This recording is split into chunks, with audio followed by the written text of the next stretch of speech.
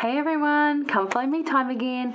This week we're in Hosea and Joel. Now we say Joel, but his name is probably best pronounced Yoel, as in Jehovah and Elohim combined. That's kind of what his name means. We'll get to that when we talk about Joel. But we say Joel. More commonly in his day he would have been known as Yoel. There you go, in Hebrew. But anyway, let's get into Hosea. Hosea, we're going to look at chapters 1 through 3 because they kind of all go together. Just going to do that. This is, can sound harsh. And if you read this, you're going to be like, what the heck? But bear with, because it's a good lesson. So I've entitled this one, A Prophet, a Prostitute, and the Real Lesson. So in chapter 1 of Hosea, now Hosea's name, you might think, oh, it sounds like Hosanna or like Jesus. And it is, because it comes from the same base word meaning to deliver and salvation. So it should sound familiar. But anyway.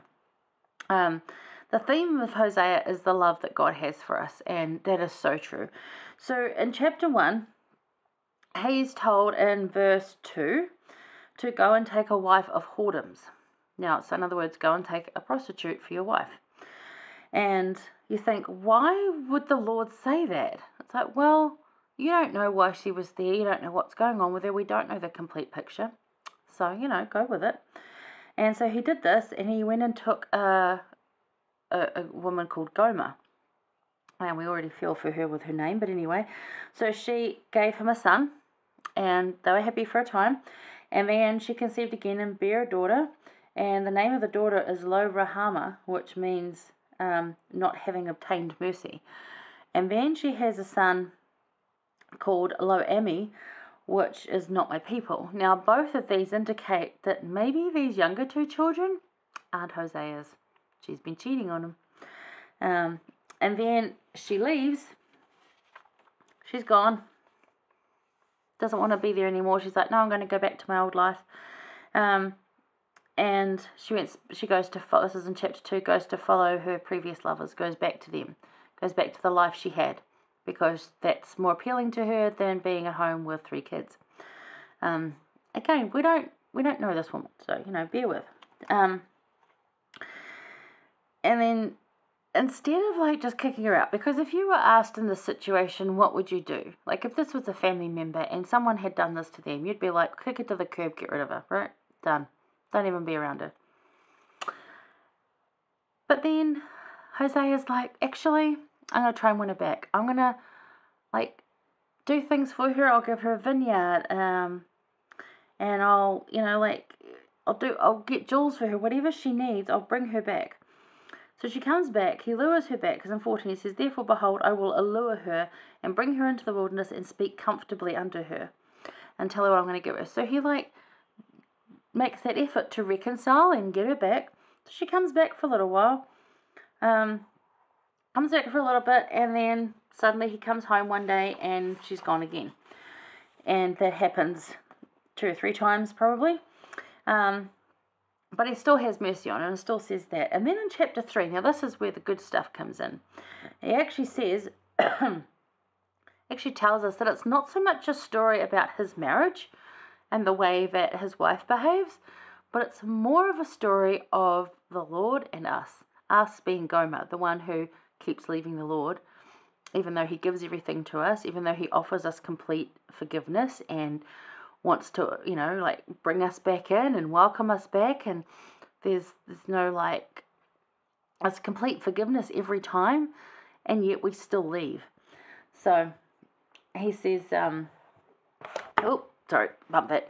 He goes, in chapter 3, then said the Lord unto me, go yet, love a woman beloved of her friend, yet an adulteress, according to the love of the Lord toward the children of Israel, who look to other gods and love flagons of wine.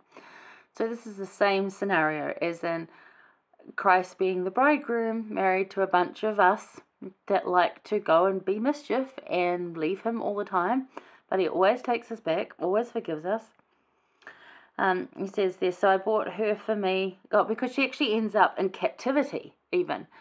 Whatever situation she gets herself into, she's captive and now a slave. And Hosea goes and rescues her and buys her back.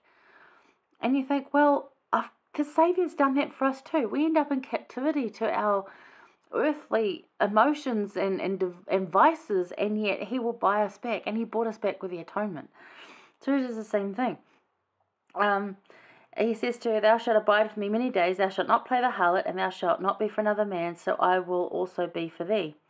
But then he likens it again to the children of Israel in Christ. And then in verse 5 of chapter 3 says, afterwards shall the children of Israel return and seek the Lord their God and David their king, and shall fear the Lord and his goodness in the latter days. Reminding us about seeking like goodness again and just coming back. It's an unfailing covenant love.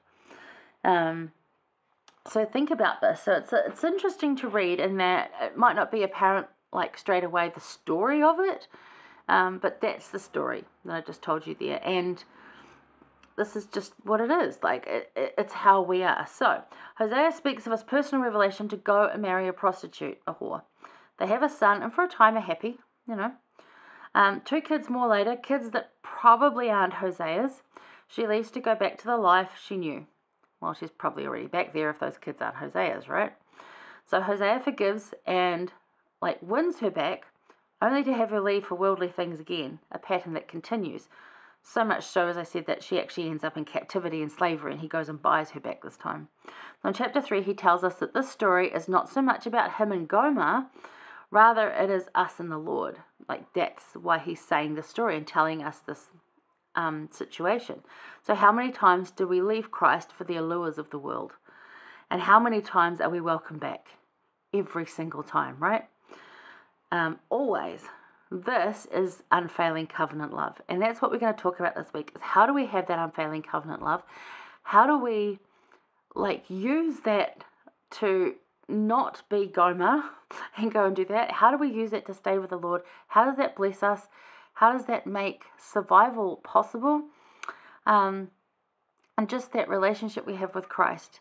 And that a lot of people will find themselves in the story, myself included, where we're faithful to Christ, but the minute it gets hard or boring, we're gone. And it's that developing that deeper relationship so that in those boring or hard moments, we cling closer to Christ rather than turn away. And this has been happening a lot with coming back to church after COVID. A lot of people are like, oh, it's just so much easier to stay away. And actually it might seem that way, but it really isn't. If you stand back and look at a bigger picture, it's not. It's better to turn to Christ than away from Christ. But that's all something we have to learn in our personal journeys. So it's a really good lesson in there. Now, Carol M. Stevens, she was the previous first counselor of the Relief Society presidency in 2012. She said, God never loses sight of our eternal potential, even when we do. And I think that's so important to remember. Hosea never lost sight of Gomer's potential to be a good woman and a good wife and a good mother, even if she did. She lost it, he didn't. And it's the same with Christ and us. Christ never, and Heavenly Father and Heavenly Mother, they never lose sight of our potential, even if we can't see it or if we lose sight of it. They don't. So rather than turn away, turn to. Way better for you. So that's the overview of that one. So hang around. We're going to go over to chapter 6 and look at this because it's very similar to what President Nelson's been teaching us a lot lately and what a lot of our leaders have been talking about.